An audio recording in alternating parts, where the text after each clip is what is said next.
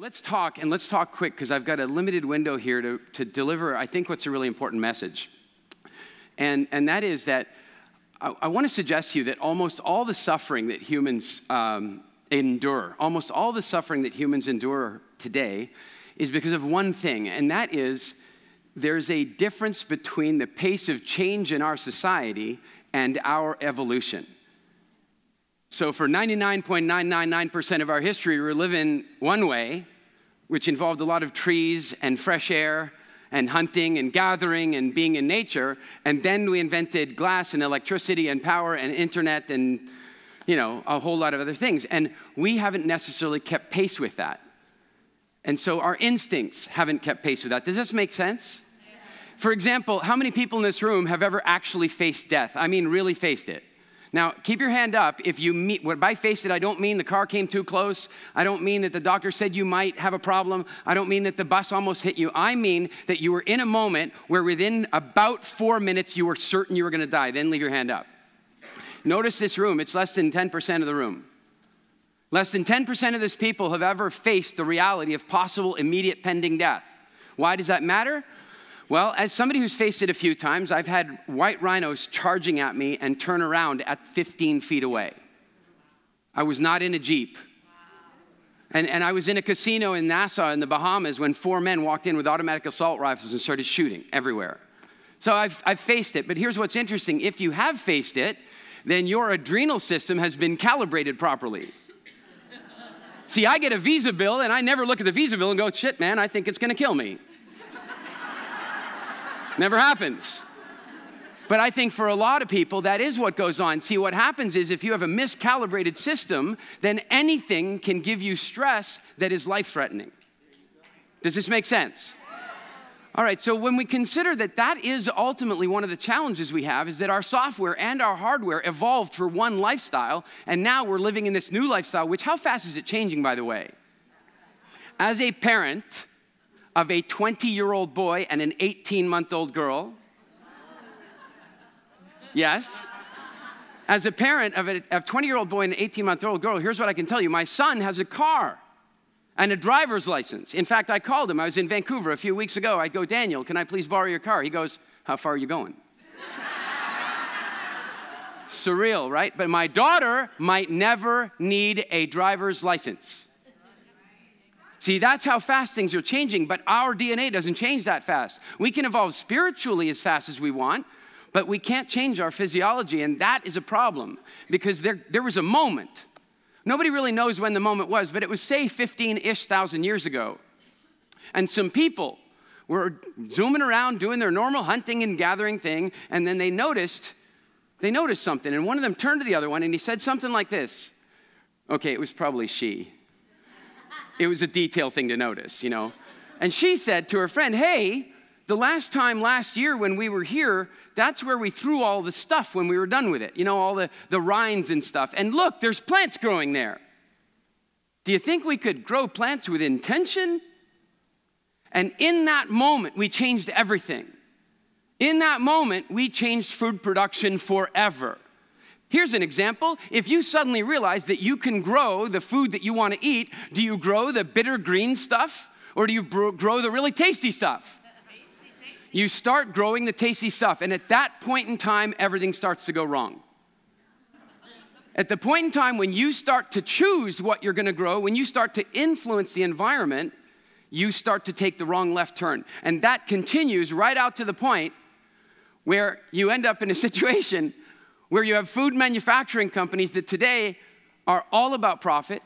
And if they want to make profit, then what do they need to get you to do? Anybody in here, you want to get more sales in your business. How do you get more sales? Sell more stuff. Who can you sell more stuff to? New people. And then you can sell more stuff to your existing clients. In order to get your existing clients to buy more stuff, you have to get them to want more stuff. Well, if you're a food manufacturer, that means you need to make food that people want more than they need. You need to build food that when they eat it, they feel unsatiated. You need to manufacture food that doesn't satisfy their nutritional requirements so that they will keep eating. You need to make food that has substances in it that are addictive in nature so that the people don't have a choice about how much they eat and when they eat it. Does this sound familiar to anybody? Yes. I was 21 years old, and I was sick. I mean, really sick.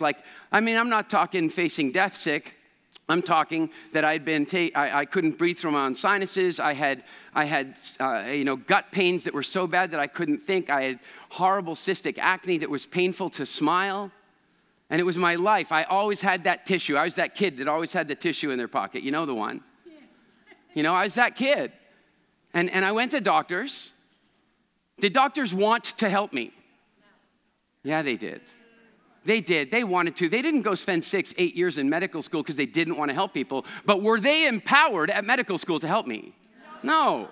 No, they weren't. But I didn't know that. Hell, my dad was a famous orthopedic surgeon. My uncle was a well-recognized orthopedic surgeon. We had doctors all over the family. And so I trusted doctors. And I visited them for year upon year upon year. And you know what they gave me? Pills, inhalants, injections, and then finally, surgery. Yeah, you know what? It seems like God, or evolution, whatever your belief, accidentally put tonsils in my throat. Total accident. Got to take those babies out. That's what they said to me. Luckily for me, some friends of mine sat me down and said, Eric, I think you need to consider some changes to your diet. Just for a month. And so I did. And over the next, I'm telling you, 2 weeks, my body started to change. Any of you who suffered with acne will know the difference between new acne and old acne. The way that works, in case for those of you who didn't have this problem, is new acne are these little red spots that are coming up, and old acne are the ones that are healing. And I looked in the mirror one day and I realized I only had old acne. There was nothing new coming up. This is after 2 weeks of making change. Also, one morning, I woke up and I breathed through my own nose. Yeah, now I know some of you know exactly what I'm talking. Some of you are going, that's a bit weird. Right? But let's back up for a moment. Who here has had that flu? You know the flu I'm talking about? The one that you've had for just long enough that you start questioning whether it's worth being alive? Who's had that flu? Imagine then you wake up in the morning one day and the first time you breathe through your nose at the end of that flu, doesn't that feel amazing?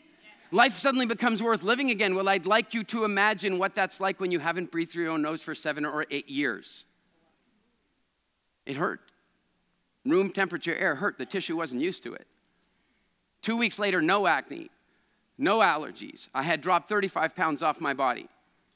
I was completely transformed. And then I became deeply curious. Deeply curious. How is it that I could spend year upon year upon year visiting doctors and get no result? And then I could just simply change what I put in my body and I could get all the results. And so I asked a doctor one day. I did. I asked a doctor. I've now asked hundreds of doctors in countries all around the world the same question. But I asked a doctor one day, how long did you go to medical school? Now, the first problem with asking that question, when you're 21 like I was at the time, and by the way, when I was 21, I looked about 14. My whole life, I've always looked about 10 years younger than I really was until I bought a movie studio. That'll fix that real quick. That's enough stress that you catch up with your years, right? But when I was 21, I looked 16. Can you imagine being a doctor and a kid says, how long did you go to medical school? 6 years. And how much time did you spend studying food? No, not very much. How much specifically? Well, none. By the way, go ask your doctor this question and you will find that the answer is none unless they took an elective. In every country around the world, I've asked this question. I'm in an event in Germany about a year ago. There's about 1,500 people in the room, and there's a doctor sitting just about here. And in the middle of my talk, I go, do we have doctors in the house? He raised his hand. He's here. I get a microphone to him. And in front of 1,000 people in Germany where I've never asked this question before, I asked him, how long did you go to medical school? He was a general practitioner, 6 years. I asked him again, how long did you study food? Microphone in his hand, cameras around, 1,500 people watching. He says, none. And for many of the people in the room, the penny dropped. They suddenly realized what the significance of that question was. And I'll put it to you another way in case you're still wondering what the significance is. How many of you would be happy to take your car to a mechanic who had never studied fuel? It's funny, right? Had never studied oil. Had never studied antifreeze. Would you take your car to that mechanic? then I suggest you rethink your relationship with your doctor.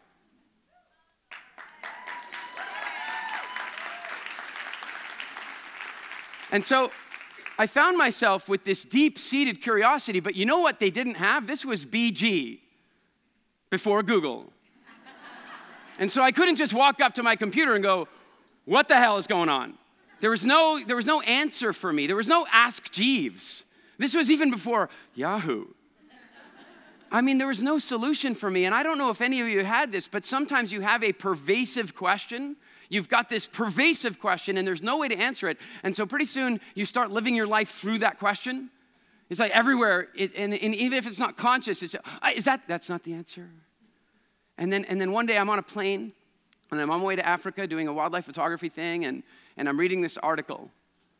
And in the article, they talk about elephants being captured and put in zoos and circuses, which I'm no fan of. So I was curious, because the article was the history of it. And it said that 100 years ago, when they took these elephants and they put them in the zoos and circuses, they would make a lot of money because they would attract the audience, right? But the elephants would only live for 6 or 7 or 8 years, maybe 10. But nobody knew that that was a problem. I mean, they made their money back in that 10 years, and that was the main concern for them. Until they found out that elephants in the wild could live 70 years. And suddenly they became deeply concerned about their investment. I'm sure some of them were concerned about the elephant, but I'm thinking it was mostly a profit and loss question. And once they had that profit and loss question, they were forced to do the very simplest thing. They were forced to evaluate elephants in the wild. Sure, they could have conducted a multi-generational macronutrition and micronutritional study on elephants to try to figure what's wrong, or they could just go and look at the ones that are getting the result and duplicate that. Does this make sense? And so that's what they did. And they found out that elephants in the wild eat 200 kilograms, 500 pounds of fresh grass and bark and fruit when it's in season. And they drink 70 liters. I don't know how many gallons that is. It's a lot. Every single day. And when they duplicated that for the elephants in captivity, look at that, 70 or 80 years. I became fascinated. Because as I was reading this article, they were making a massive grammatical mistake in the article. They kept referring to the elephant's wild diet and the elephant's captive diet. Let me just back up for a minute. The elephant was on a captive diet, which was on the zoo, and when it was in nature, it was on what? The elephant diet. Not the wild elephant diet, the elephant diet. And the grammarian in me wanted to take out a red pen and circle every instance of this wild diet rubbish in the thing. Like, that's not, it's the elephant diet. And as I want to do this, I start thinking to myself, oh, elephants have a diet. So does every other organism on earth. Every organism on earth has a diet. An oak tree has a diet. A cheetah has a diet. Its diet is 2.5 kilograms of fresh meat every day. It won't eat existing meat. It has to kill it itself. A hyena doesn't have that issue, right? They have different diets. The leafcutter ant has a diet. What does it eat? You might think so, but they don't. They go out and they collect leaves, and they bring them back and they compost them and grow fungus because they're fungivores. And if you try to make them eat leaves, they would die. And then I'm studying, I go off, I'm doing some work with cheetahs, and I'm studying cheetahs. You guys understand that a cheetah, the only production car on the road that can outrun a cheetah from 0 to 60 miles per hour is the Tesla. Do you get that? Can you imagine a 4-legged little animal can outrun any of your cars from 0 to 60? That is evolution for you, or God. Just in case. We can ask Neil later, see if he can find out for us. But the point is that I'm studying these cheetahs, and here's what's fascinating. They're trying to breed them because we are pushing them into extinction, and they want to breed them and be able to reintroduce them to the wild and all this kind of stuff. And then they find out, well, okay, we have to breed them. Well, the first problem, when they were breeding the wild dogs and wolves, that's really easy. You put a male and a female together in their pen, somebody gets pregnant, it's done. But with the cheetahs, it's very complicated. Cheetahs don't mate easily. What you do is you take a bunch of male cheetahs and you put them in pens, in big enclosures, and then you take the female cheetah on a leash and you walk her up and down the pen, and she sniffs each of the pens, she checks out the boys, has to take a look what they do for a living,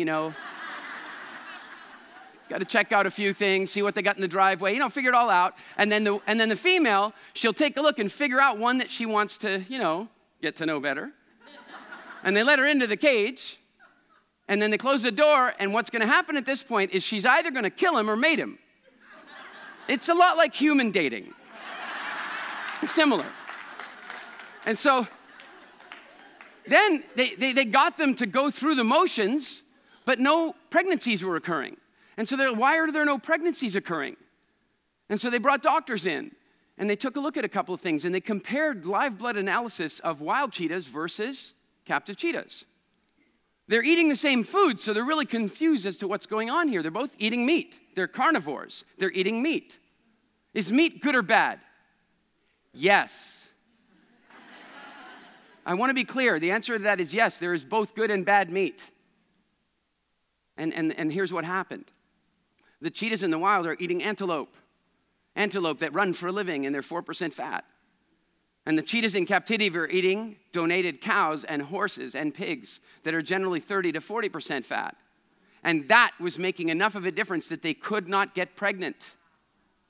Oh, incidentally, check out how easy it is for people to get pregnant now. Think about that. That's called evolution again, only evolution preventing stuff. And so once they figured that out, the cheetahs started getting pregnant. And so that started making me think about, okay, so first of all, every species on Earth has a diet. Secondly, diet looks a lot more specific than I thought. I mean, it's not even that they weren't trying to make these cheetahs vegetarians. They were just feeding them the wrong meat. And then I go and I find out about the Michalisberg vultures. Oh my God, they're beautiful, beautiful high cliff vultures. They live on the mountains, and they're going extinct like everything else, and the local farmers were nostalgic for these vultures. And so they created what they figured the reason they were losing all the vultures was because, as all the farmland was spreading, there was less wilderness and less wild animals, and so what they did is they created vulture restaurants.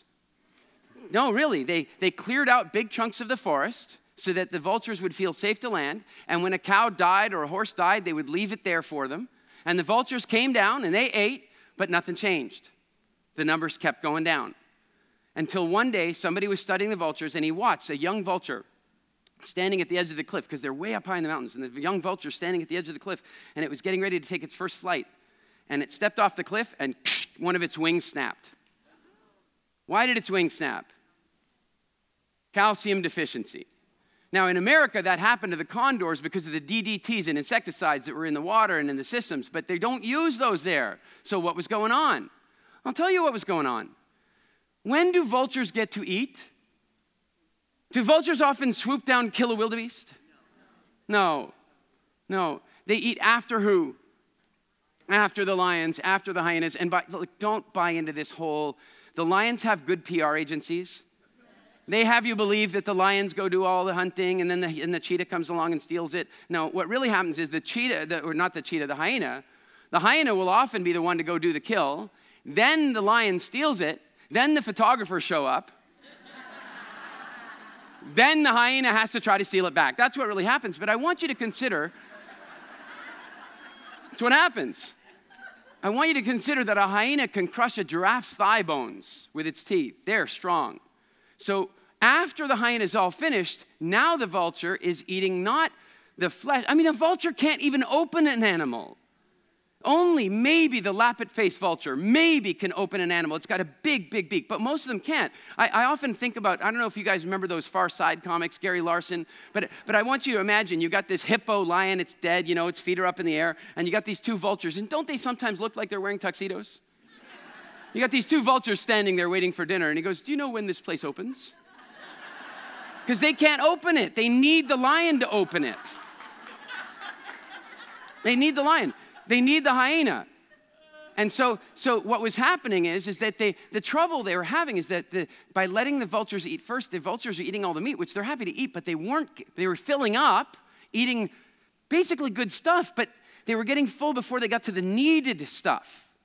And so the farmers learned this, and they started taking the carcasses and smashing them up and breaking the bones open. And after they started doing that and allowing the vultures to eat what they were supposed to be eating, then the numbers started going up. Diet is specific, and humans have one. Humans have one. And I know that some of you are going to go, yeah, but what about the blood type diet? And what about the genome testing diet? Okay, raise your hand if you need vitamin C. That should be everybody. Okay, and then how about omega fats? Who needs those? Oh, okay, everybody again. And how about this? Anybody need calcium? Anybody up for... Okay, hang on a minute. What about the blood type diet? What about the genome diet? And what I want to suggest to you is that every Homo sapien on earth needs the same stuff. We have some different production capacity. Some of you are gluten intolerant. Some of you have issues with lactose. And I get that. But what I would suggest to you is that so many of us have an issue with lactose is a clue. And that if you are not sensitive to lactose, I feel bad for you. Because it means the alarm's been turned off. You don't have the pain, so you just keep having it, and then that will give you, according to Harvard Nurses School, a 30% uplift in your opportunity to develop ovarian or prostate cancer. Milk, it does a body good. It does not. That's why you will never see those ads again. You will not in Britain, Canada, or America ever see an advertisement from the dairy industry ever again telling you that milk is good for you.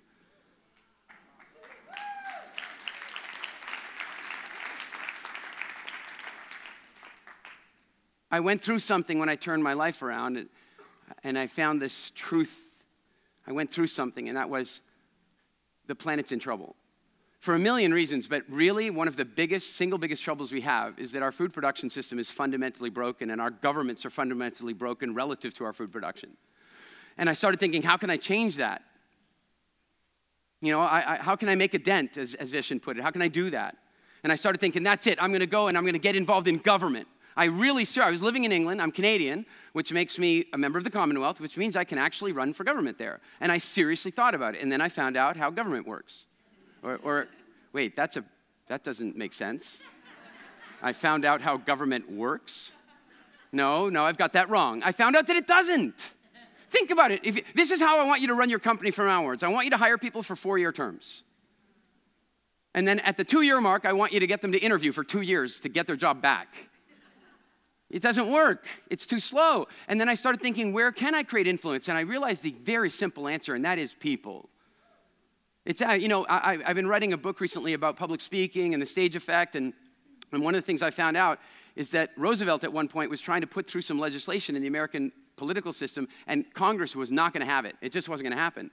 And at this point, radio and television and stuff, being able to speak directly to the people was beginning to be a big deal. And so he decided, I'm not going to try to influence the House of Representatives. I'm going to influence the people. And his bill passed with only 3 dissenting votes in the House because he went directly to the people. And so I am going directly to the people. And I want you to go directly to the people.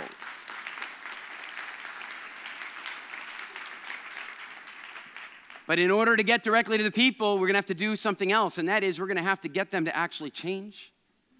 And here's the joke. The average person in America knows they should be eating more fruits and vegetables. Is this true? Yes. The average person knows that they should be getting high-quality proteins from some or other source. Is this true? Yes. The average person knows that they should not be eating refined sugar, pesticides, herbicides, artificial this and artificial that. Is that true? Yes. The average person is still eating those things. Yes. Why? It makes me, humans, most intelligent species on earth, really. Name a species that suffers with more disease than we do. The only one that might come close is our pets. Guess who feeds them? We do. And so the change, and I want to touch on this specificity. I want you to think about something. What do elephants eat again? Do you guys know? What are they? What kind of are they a herbivore? Are they an omnivore? Are they a carnivore? They're herbivores. Okay, they're herbivores. 200 kilograms of grass, bark, and fruit every day. Really? Have you ever peeled the bark off a tree? Grubs, eggs, and insects. You ever tried to eat that much grass and pieces of fruit with worms and wasps' eggs in them and hornets that are in the fruit? If you drink 70 liters of water out of it, tell me you're not getting insects and eggs and small fish. Is that true? So what do you think would happen to the elephant if we decided, you know what, he should really stop with the animal protein. That's just wrong, killing all those insects. And we stripped out all the insects from his food. What do you think would happen to him? Anemia or something. Diet is specific, guys, but what we have to do is get to behavior. And that's what truly gave birth to Wild Fit. And I got to tell you something. that whole conversation, Vision and Alan Watts and inspiration and Emily Fletcher, I want you to hear something. When I created WildFit, I knew that what I wanted to do was have a massive impact. We need to turn around the lives and the health of billions of people on this planet for the planet. It has to be done. We're arguing about Obamacare, Trump care, national health care in all your different countries. Stop it. Who here would be happy to buy car insurance from a company that charges the same amount to you as to a 16-year-old child with 5 accidents under their belt? Who wants that insurance? You want insurance based on your risk factors? I'm not interested in universal health care. I'm interested in universal self-care.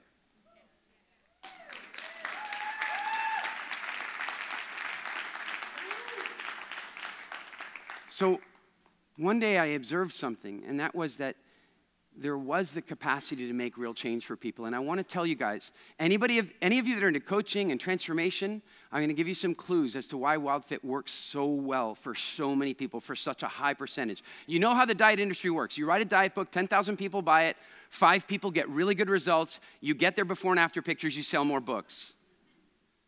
What if instead that every 100 people that does it, 90 of them get really good results? What would happen then? Big change, and I want to tell you why we're able to create that. And that is that lasting transformation is not about giving people a bunch of restrictive rules. It's not about telling people you can and can't do this. It's about changing their psychology. How many of you would really like to not like sugar anymore? How many of you would like that? It can be done. How many people have already had that done to them recently? Look at that. Oh, we even got a Lisa yes out of that one. So what I'm saying to you is that the first thing you have to do is change the way people think. The second thing you have to do is you have to give them community. You have to give them community. When we created WildFit, it was really simple. I knew I could coach people one-on-one, but what I knew I had to do is I had to put them together. And so we created community, and that really gelled people together, and it's one of the big reasons we've been so successful. So I want you to think about that. When you're creating transformation for people, you want to make sure you're changing the way they think. You want to make sure they're community. But here's the big one. You need to treat them like the whole frog in the hot water thing. How many of you that have done WildFit showed up on week 1 and thought that I was actually crazy? How many people? How many of you realize that it's not crazy at all? It's just crazy enough to be making a dent in the universe. That's what week 1 is all about. It's about easing in and learning some things, because if we want to get different results, we're going to have to do different things. And that's exactly what that's all about. And what I want to challenge you guys to consider, whether you do it with us through WildFit or whether you go and do this on your own, what I want you to consider is that if you want the food industry to change, you must change, because they are simply responding to your spending habits. Your health is far more determined by you getting enough of what your body needs than by removing stuff. The elephant, if we remove all those insects, that elephant's gonna have a problem. If we tell dung beetles, stop eating poop, that's gross, they will get sick. They need what they need, and you need what you need. Does this make sense to you? Yes. And so all I'm gonna say to you, even for those of you who haven't even begun yet the WildFit Quest, what I wanna suggest to you is just do this. Before you eat the other garbage, get all the stuff you need in first. That is the primary thing you need to be doing to turn things around. And with that, you can begin to change the industry. We had a butcher tell us that he stopped making sausages with sugar and syrup in it because 2 of our clients kept asking for custom orders. And one day they decided to sample the custom order, and they realized, holy crap, these taste just as good without, and we're not doing it anymore. Vote with your dollars. Vote with your rubles, vote with your pounds, vote with your euros, vote with your money. If it's got sugar in it, don't buy it. If it's got artificial rubbish in it, don't buy it. And if you stop buying it, they'll stop making it, and we will change the world together. Thank you very much. Thank you. Thank you so much.